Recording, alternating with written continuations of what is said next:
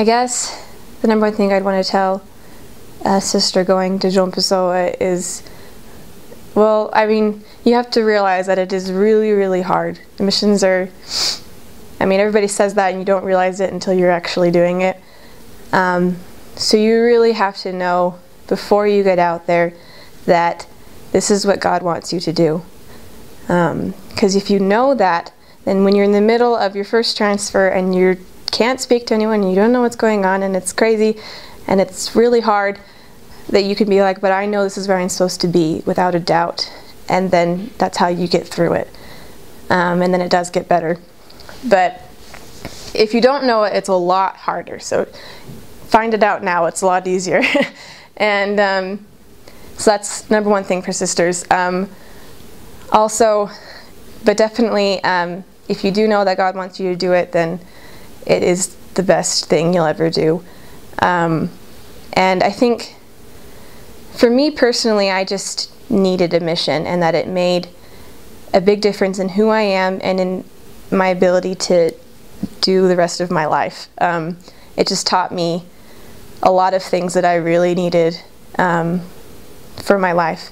And I think that's what it does for most people. It just kind of, whatever it is that you are lacking or needing or need to be more moderate in or whatever within your personality, your mission will just hone it out of you. It will, I mean, you're not like you come back perfect, but everything is improved. And you're who you are, but it's just a better version at the end of it, because you really are put through this fire. And it's just such a hard and really, like, the task you're given for you is literally like impossible. And so because it is so impossible, you are just forced to rely on God, because He's the only one who is capable of doing what you are called to do.